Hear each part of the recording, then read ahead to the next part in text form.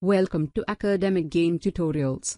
This is our first lecture video on operations research. Here, we will learn the graphical method. We can solve any linear programming problem using the graphical method if there are two decision variables in that problem. So, we usually get to see four types of cases in graphical method. Number 1, a unique optimal solution. Number 2, an infinite number of optimal solutions. Number 3, an unbounded solution. And number 4, no solution. So, in this lecture we will discuss a unique optimal solution. Let's look at an example on this. So, here we have a linear programming problem. We are asked to solve this linear programming problem using the graphical method. Here, it is given that minimize z equals to 20x1 plus 10x2, subject to these three given inequality equations, where there are two variables in each of them, and at last it is said that x1 and x2 are greater than or equal to 0.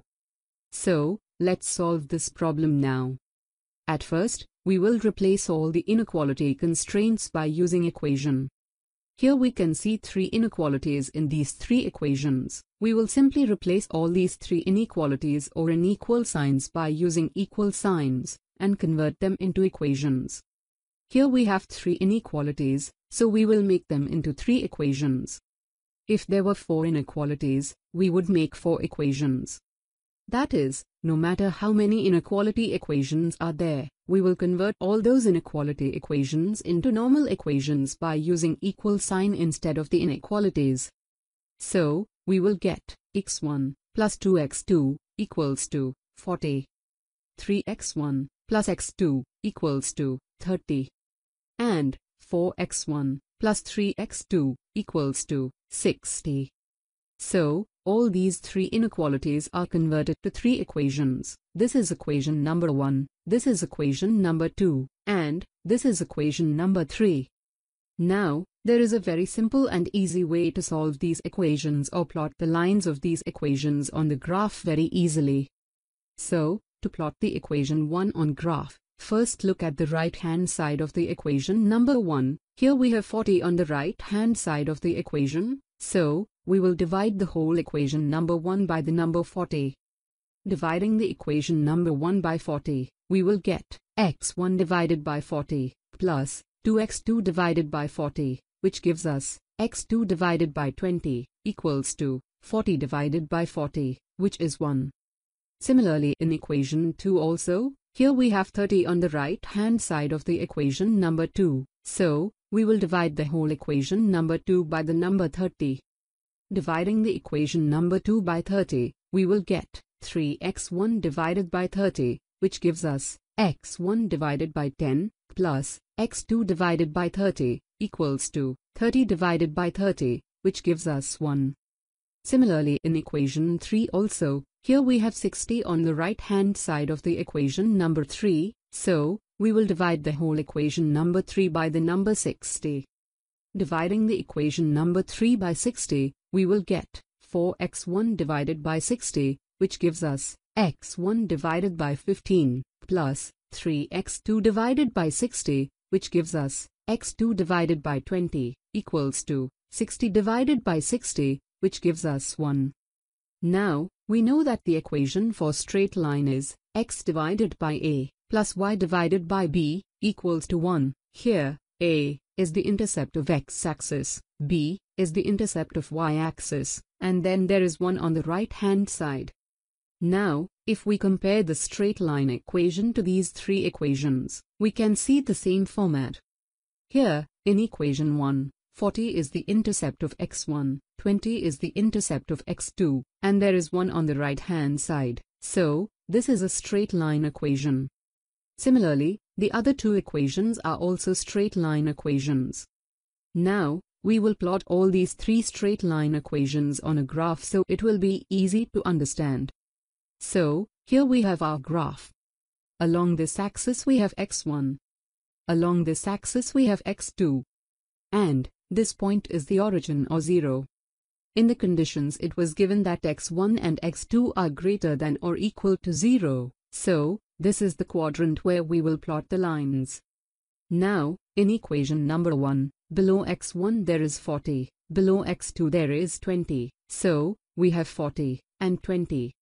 Now, on the graph we can see that the ranges are taken as 0, 10, 20, 30, up to 50. We have taken the points at distance of 10 in this case, because if we see here below x1 and x2 in these three equations, the values are 40, 20, 10, 30, 15 like this. So if we take distance of 10 on the graph, then it will be easy to plot. If the values below x1 and x2 was something like 1, 2, 3, 5, 6, then we would take distances of 1 or 2 in the graph for easier plotting. So, hope you understand why we took 0, 10, 20, 30 over here. Now, below x1 there is 40, below x2 there is 20, so, we have 40 and 20.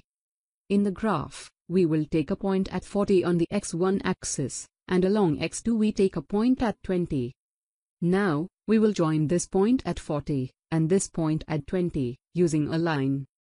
Let's denote this line by number 1, so we can understand that this line was plotted from equation number 1. Now, in equation number 2, below x1 there is 10, below x2 there is 30, so, we have 10 and 30. In the graph, we will take a point at 10 on the x1 axis, and along x2 we take a point at 30. Now, we will join this point at 10, and this point at 30, using a line. Let's denote this line by number 2, so we can understand that this line was plotted from equation number 2. Similarly, in equation number 3, below x1 there is 15, below x2 there is 20, so, we have 15 and 20. In the graph, we will take a point at 15 on the x1 axis between 10 and 20, and along x2 we take a point at 20. Now, we will join this point at 15, and this point at 20, using a line. Let's denote this line by number 3, so we can understand that this line was plotted from equation number 3. Now, if we look into the conditions given at first in the question, according to the first condition, the first line will be less than or equal to 40. So, in the line number 1, we will place arrows towards the origin, because the region that is less than 40 is below this line number 1, towards the origin. Similarly, according to the second condition, the second line will be greater than or equal to 30. So, in the line number 2, we will place arrows in the opposite direction to the origin, because the region that is greater than 30 is above this line number 2, and opposite to the direction of the origin. Similarly, according to the third condition, the third line will be greater than or equal to 60. So, in the line number 3, we will place arrows in the opposite direction to the origin, because the region that is greater than 60 is above this line number 3, and opposite to the direction of the origin. Now, we have to find out the common region for these three lines that is satisfied by the direction of the arrows in these three lines. In the line number 1, the arrow is facing in this direction towards the origin, so line 1 covers this area towards the origin. We mark it with light yellow shade.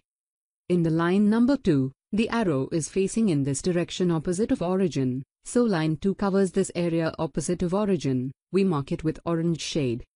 In the line number 3, the arrow is facing in this direction opposite of origin, so line 3 covers this area opposite of origin. We mark it with green shade. If we look carefully, this is the only common and feasible region that is covered by all the three lines on the graph. This common region is covered by the shades of all the three lines. So, this is our feasible region where the arrows of all the three lines are facing towards this region only.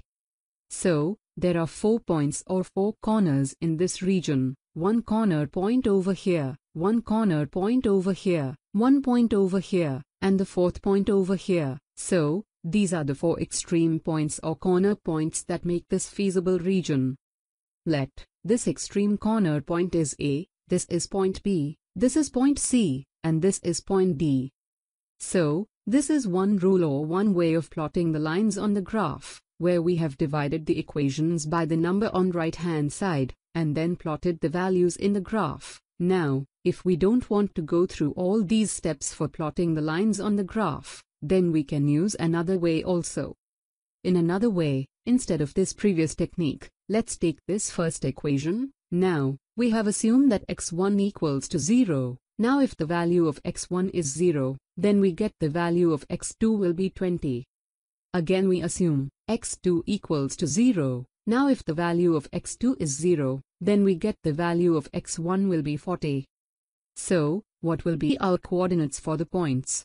Here we have 0, 20, and here we have 40, 0. We will now join these points on the graph by one line. This is first equation, so the line will be line number 1. First we have 0, 20, which is at this point, and then we have 40, 0, which is at this point. We join these 2 points and then we get the same line 1 that we got using the first technique.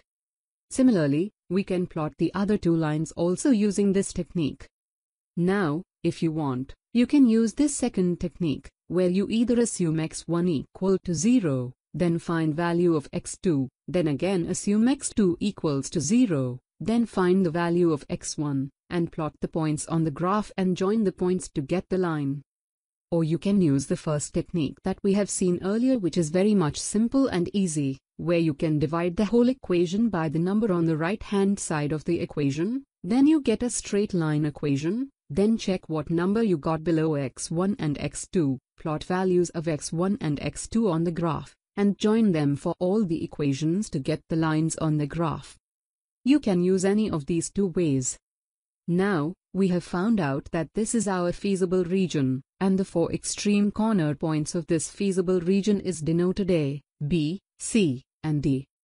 Now, we have to find out the value of the extreme points. We have written the 4 extreme points A, B, C, and D over here. Now, we already know the value of the point A is 15, 0. That is, at point A, x1 is 15, and x2 is 0. We also know that the value of the point B is 40, 0. Now, we don't know the value of point C. If we were doing this graph on a graph paper, then hopefully we could count and find out the position of the point C. But since we are doing the graph on a plain sheet, we have to find out the position of point C or value of point C through calculation. Similarly, we also don't know the position of point D, so we need to find out the position or value of point D also through calculation. Now, let's find out where these points C and D are located. For point C, we can see that the point C is at the intersection of the line 1 and line 2. So, if we solve equation 1 and equation 2, then the value of x1 and x2 we get is the value of the point C at the intersection of these 2 lines 1 and 2. Let's solve equation 1 and 2 in rough. Here we have equation 1, and here we have equation 2. If we subtract equation 2 from equation 1, we get minus 5x1 equals to minus 20. So, x1 equals to 4. Now put value of x1 equals to 4 in any of the equations, we get x2 equals to 18. So, we have x1 equals to 4, and x2 equals to 18. Thus, 4, 18 is the value of point C at the point of intersection of line 1 and line 2. So, value of the point C is 4, 18. Similarly, for point D, we can see that the point D is at the intersection of the line 2 and line 3. So, if we solve equation 2 and equation 3, then the value of x1 and x2 we get is the value of the point D at the intersection of these 2 lines 2 and 3. Let's solve equation 2 and 3 in rough, and if you are watching this lecture on operations research, then hopefully you can solve these equations in rough yourself. So, to solve, here we have multiplied 3 on both sides of equation 2. If we subtract equation 3 from equation 2 now, we get 5x1 equals to 30. So, x1 equals to 6. Now put value of x1 equals to 6 in any of the equations, we get x2 equals to 12. So, we have x1 equals to 6, and x2 equals to 12. Thus, 6, 12 is the value of point D at the point of intersection of line 2 and line 3. So, value of the point D is 6, 12. So, we know the values of the extreme points in the feasible region. Now, in the question, we are asked to minimize z equals to 20x1 plus 10x2. So, we have to find out the values of z for the points A, B, C, and D. First, value of z at point A.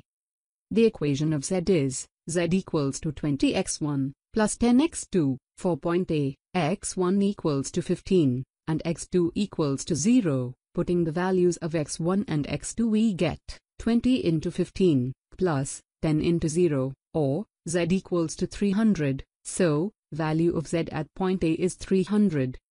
Again, value of z at point B.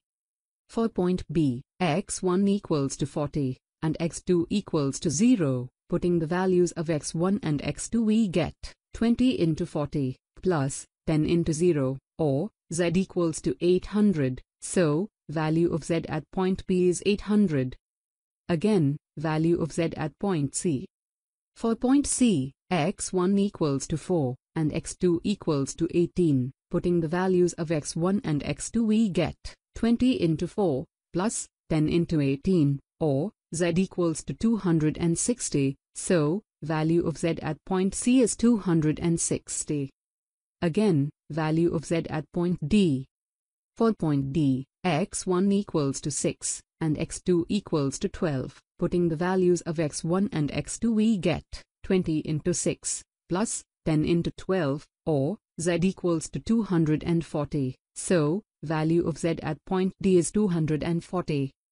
Now, in the question, in front of the equation of z, it is written, minimize z.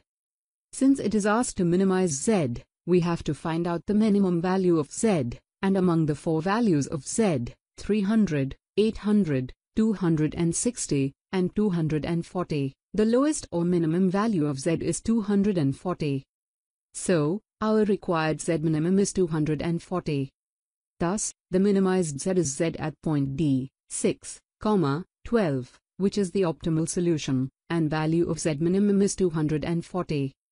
So, we can finally write that the minimum value occurs at point D, 6, 12. Hence the optimal solution is x1 equals to 6 and x2 equals to 12, where z minimum is 240.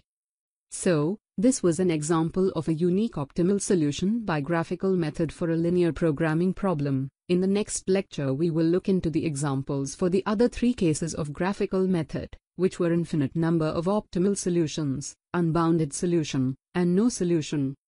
Thank you for watching this video.